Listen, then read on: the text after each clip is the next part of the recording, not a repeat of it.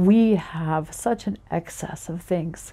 We live in such an affluent community and we have so much extra, and it's so nice that we can turn around and sell those things and that people can have really nice things for a really reasonable price, and that they're blessed by those things too. We're a foundation of the Family Crisis Center.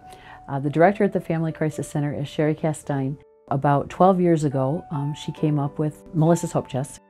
When she and her young daughter were both abused, they decided to leave home. Actually, her young daughter was raped at the age of 18 months and left to die by the side of the road. When that happened, they decided they had to go someplace where it was safe. And there were very few shelters, there were very few organizations that could help young moms and their daughters, or people who'd been suffering from domestic violence and abuse. Her daughter, Melissa, is whom the store is named after. Their dream was to always have a place that would supply income and support for centers, for people who were suffering. And what we do is take in all kinds of items that are donated from the community, and we turn around and go through all of those and then sell those, and the proceeds from them then are used for the financial support of the Family Crisis Center. This business has been huge in the local community. Number one, it gives people a place to bring their items that they would no longer be using. The second thing is we do get to repurpose and reuse all of the items that come in. And if we can't use them, we have other organizations that we can pass them on to. Very few things go in the trash. It has to be broken or totally trashed out before we'll throw it away. The third thing is, because our prices are reasonable, we can accommodate almost anyone in the community.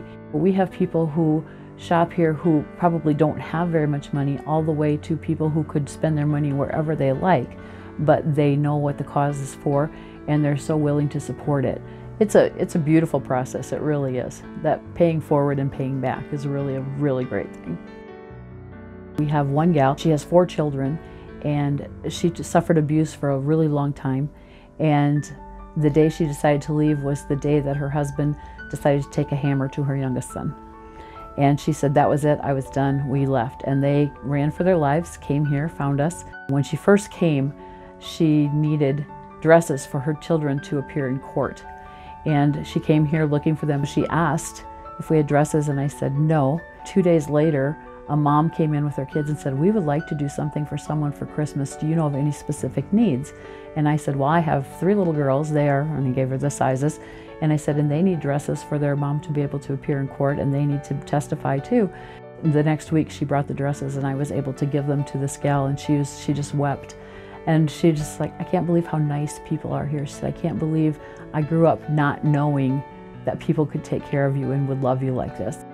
Melissa is actually a very well-adjusted 38-year-old now. You know, I think she takes great pride in that too, knowing that her story has made a difference with someone, because not everyone would be able to bounce back from something like that and make something good out of it. And so that's been a real blessing for all of us. And she can empathize so well because she went through those things. I make a point to have Christian radio on all the time, just because I have had very many people say to me when they walk in the door, this place is so peaceful, it's so restful here. There's such a spirit of just calmness. I really feel that there's an underlying current of God's been blessing us in this business. We do a great business. We see lots of customers every day. And from when we started, our average sales were probably about $10,000. Last year we made over $235,000. Most of that then goes back to the Family Crisis Center. So it's very good to be able to say, it's been a worthwhile business. You know, it's doing what they wanted it to do, and that's huge in this community.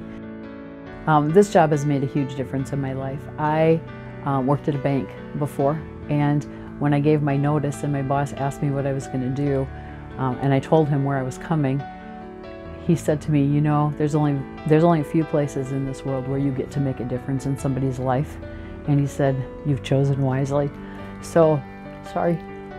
It was a really good move. And when Sherry said to me, I'm giving you my baby, she really did, and I really feel like it's my baby, and I'm so thrilled that we can help so many people with what we do.